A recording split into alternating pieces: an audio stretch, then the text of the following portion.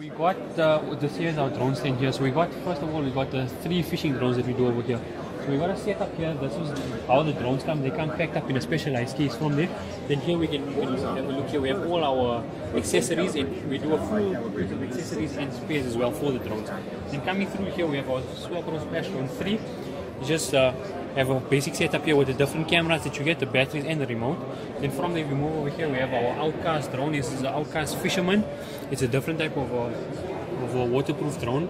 Also competing with the Swapros and the DJIs. And then if you have a look over here, this is a Ripton Mobula. This is a brand new drone coming out. It hasn't been launched yet, but we just brought the sample to the show just to have a feel on how customers will react to this. This is going to be a more expensive one, but it's on a different level compared to the other drones. Fisherman drones. So if you have a look over here with the Swapro Splash Drone 3, you have 2 different models.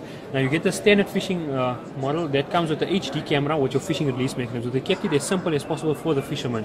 Now the drone that you get is the exact same drone, the only difference is your mechanism. Now if you have a look here, this is the Fisherman PL3. This is the top of the range one at the moment.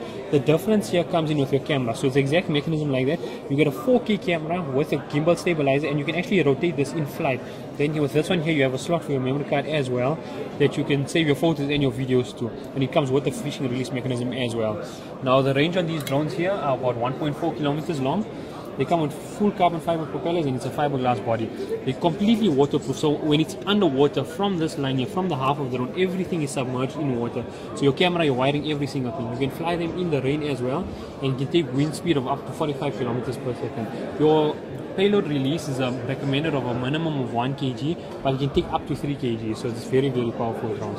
And then the nice thing with these is they have a built-in screen to the drone, so you can preview your stuff, take your photos, your videos. If you want to use a remote in it, you can use your phone. There's a Swapro app, you use it on your iPhones and on your Android devices.